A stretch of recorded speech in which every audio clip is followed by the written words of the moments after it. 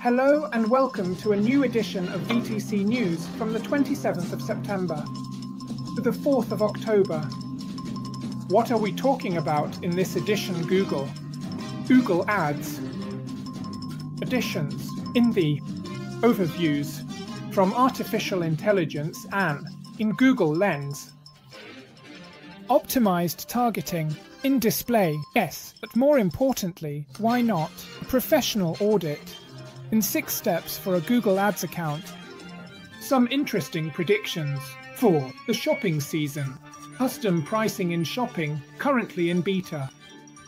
A simulator that does not simulate well and some initial feedback on the background of the Google system for changing backgrounds in shopping campaigns with artificial intelligence. As for Meta, we have a test conducted with 3 identical ad sets and different results. TikTok has extended the brand safety and suitability reports from third parties, and finally, the search terms in performance bugs, unlike Google, and then also them. They have launched ads in Copilot Search, which is the generative search version of their search engine.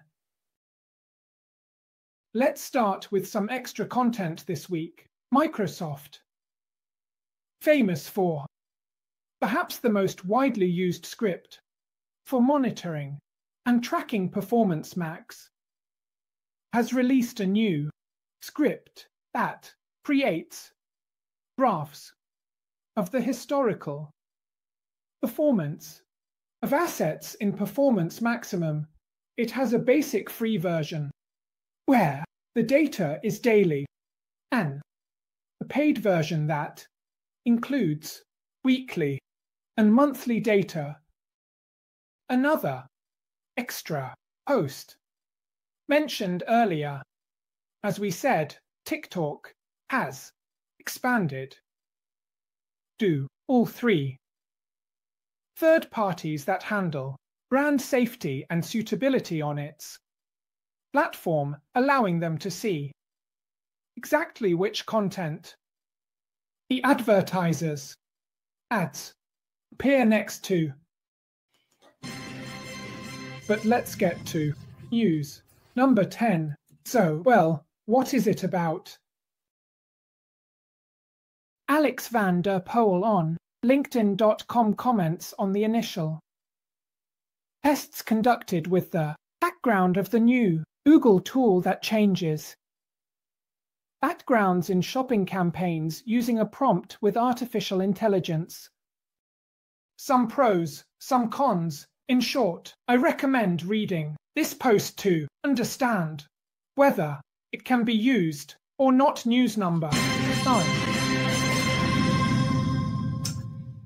A very nice post by Jill Suskingales, where she explains how to improve and reduce the number of fake leads from Google Ads campaigns, aside from the basic suggestion to set up a plugin to avoid fake leads, which could be Google Rechart, for example. There is also a very interesting final consideration, which is that lead generation campaigns, usually among display campaigns, tend to generate fewer fake leads because they are on Google properties, so the content is more controlled. Of course, news number 8.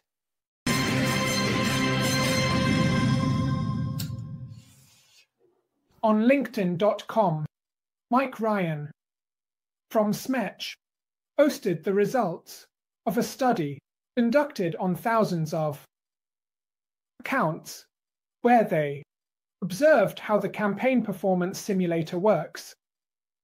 They actually discovered that this simulator takes the results from the last week, models them, and presents them in the following week. So it simulates poorly. making it somewhat problematic to use. During periods when significant performance changes are expected, such as Black Friday or Christmas. Just to name a couple. News number 7. Microsoft has posted its monthly update. But the interesting thing about this update is that it has decided, unlike Google, to show all search terms individually in Performance Max rather than regrouped into categories as Google does. In my view, this is an excellent choice for transparency. In contrast to the decision made by Google, which I don't believe will change, because Google is able to always keep Performance Max as a backbox, and this is a choice they have made from the very beginning, and I don't believe it will change because it would give much more room for optimization, which is precisely the opposite of the choice made at the launch of PMax. News number 6.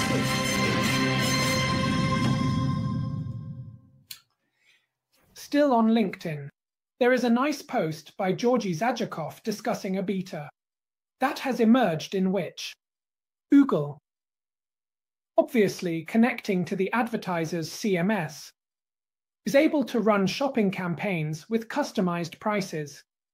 For products, this means that certain audiences might see a different price, which will also be different on the website. Clearly, there is a need to understand how to manage something like this, which is somewhat borderline even from an ethical standpoint.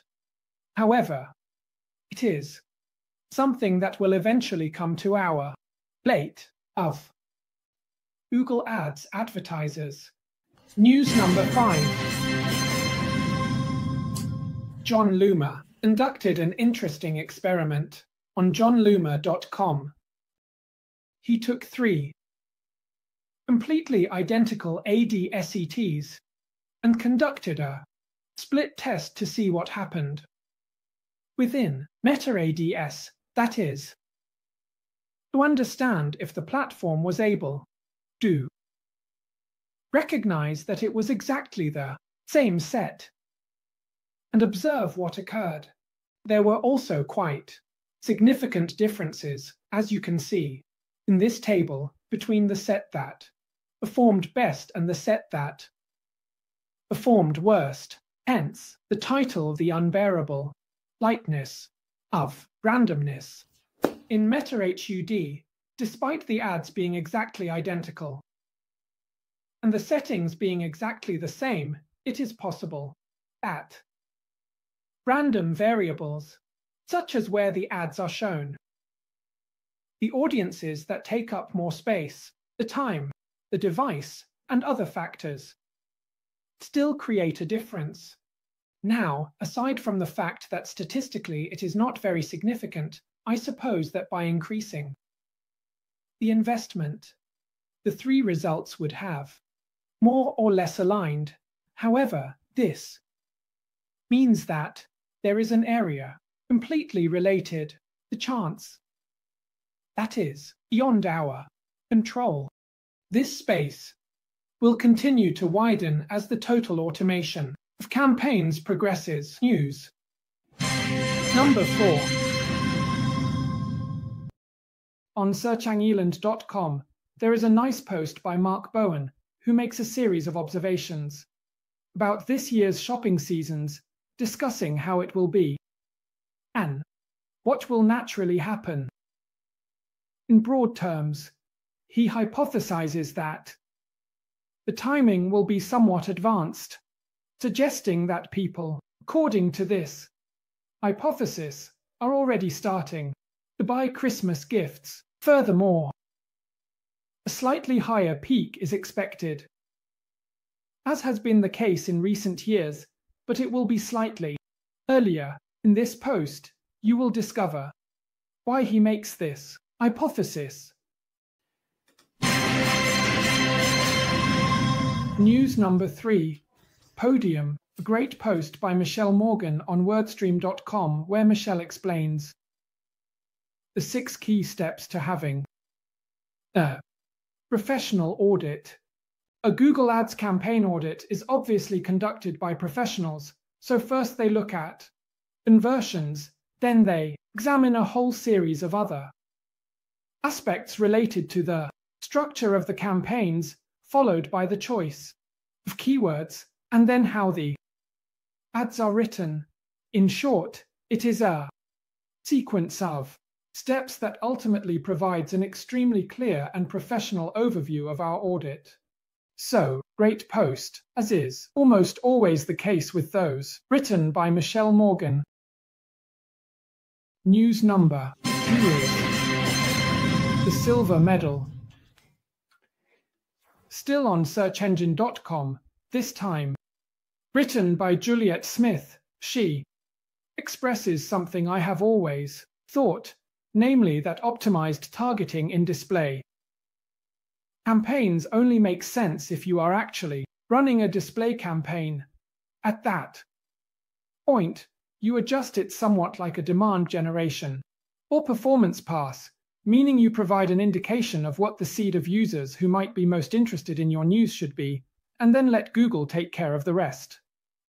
But if you run more structured display campaigns, leaving optimized targeting on means you won't understand anything about what is working more or less.